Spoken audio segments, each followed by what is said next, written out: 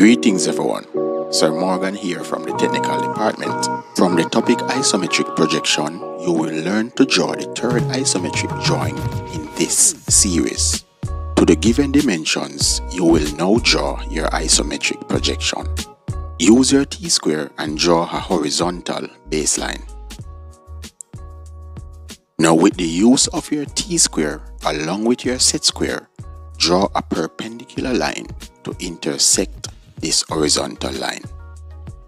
From this intersection, draw a line inclined at an angle of 30 degrees. Repeat this procedure on the other side of the intersection.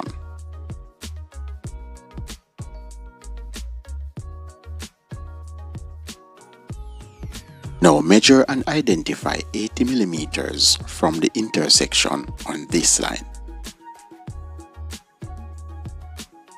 Now on this vertical line, you will measure and identify 40 millimeters from the intersection.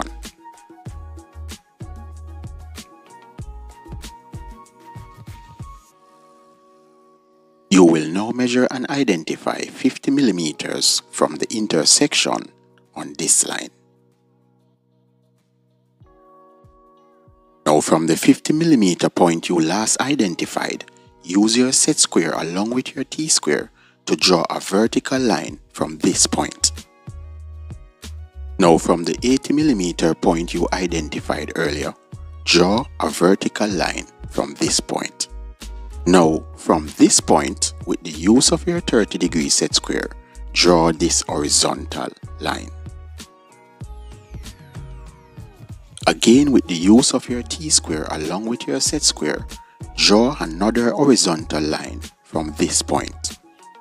Remember to always hold your T-square firmly against your drawing table.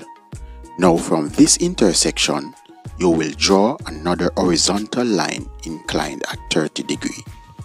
Use your T-square and your set square always.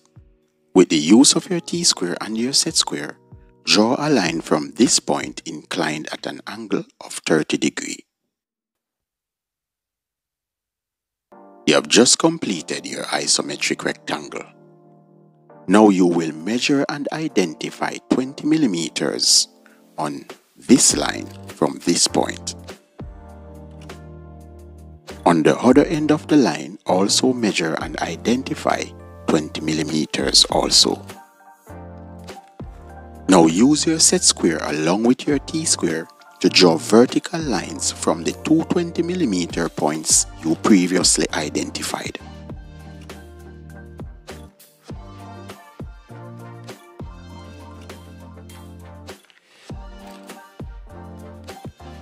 Now measure and identify 10 millimeters from this point. This can be done on any of the two previous lines drawn.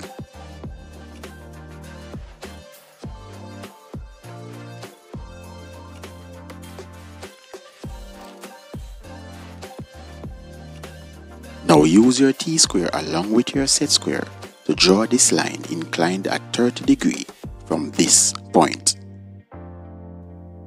Now draw the final line from this point using your set square and your T-square.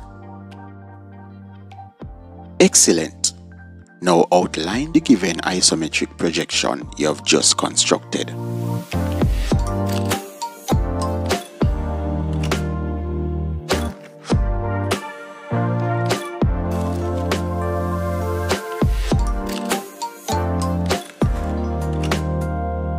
You may now border your paper and complete your title block.